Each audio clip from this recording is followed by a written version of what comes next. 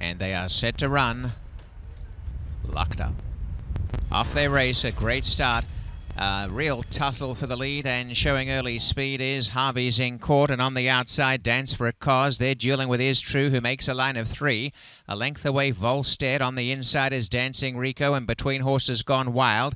And also joining in on the outside, AA Thunder Bay, and Touch of Disney's in the centre. Next to last is Between Drinks, and last is Colt Named Sue. It's been hectic up front, but it Is True the leader, with Volstead attacking on the outside. They've come away by about 2 lengths. In third placing now is AA Thunder Bay, rolling strongly. Back to fourth is Dance for a Cause as they come to the lane. And then came Gone Wild, Harvey's in court, and on the outside, Touch of Disney. AA Thunder Bay trying to run down Volstead, who's in front, and Is True's battling away. Volstead the leader. In second placing is AA Thunder Bay, and on the inside is Dance for a Cause, and running on late is Touch of Disney down the outside. Volstead's in front. Volstead clear from Touch of Disney, and Volstead is the winner. A length and a quarter, Touch of Disney. Third placing's gone to Gone Wild. Fourth, Dance for a Cause on the inside, and then came Between Drinks.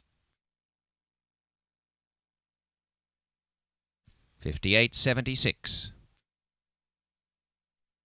With another victory, has won 2 of the last 3. A chestnut 3-year-old gelding who's by Rebellion from a Mount Livermore Dam flows like wine. Windways Farm, Mike Ambler and Greg Lang, winning owners, winning trainer Nick Gonzalez.